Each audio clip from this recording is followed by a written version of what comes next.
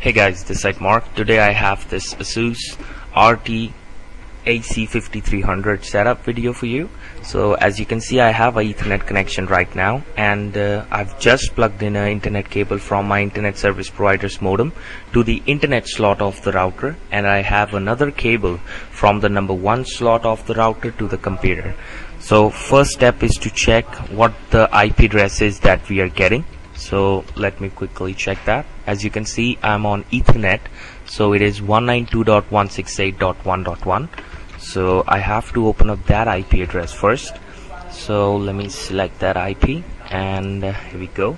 So the first thing that it does is it will open up the setup page directly for you, so you can put anything that you want. I'll just use one of my passwords. Now this password is for the login of the router. You can use even stronger one, but this video is just for setup. Okay, so let me hit next. Now as you can see, this is a tri-band router, so you have two bands for 5 gigahertz, number 1 and the number 2. So any password that you keep there, it will be automatically set for the other bands as well. And let me hit apply here. So it's gonna apply these changes. Now this is the IP address that we have for the router. This is the network name, password, and the password will be same for everything. So let me hit complete. You can see there that the latest firmware is available now. To improve the system, highly recommend that update to the latest version. I'm gonna hit cancel here because I'm gonna do that later on. Let me hit OK.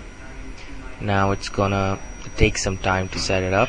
And as you can see, now the page that we get here is for the router, and it's a really simple easy setup.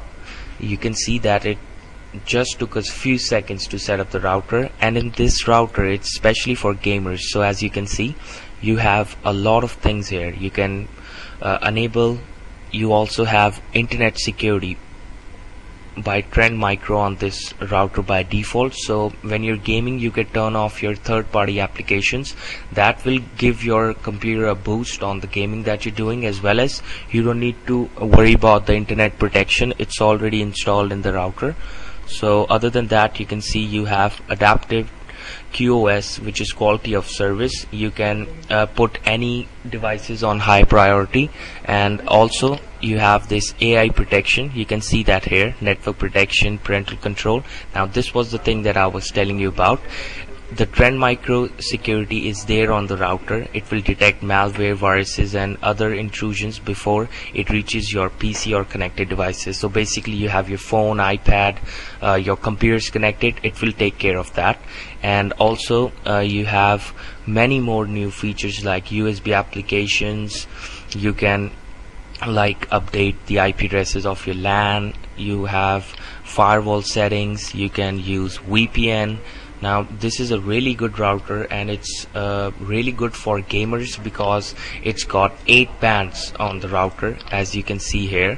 So it will be giving you a really good range and speed throughout your home. And you can also use this for business purposes, as like you can just put a single router in your building and it will be sufficient for everyone who's using the network.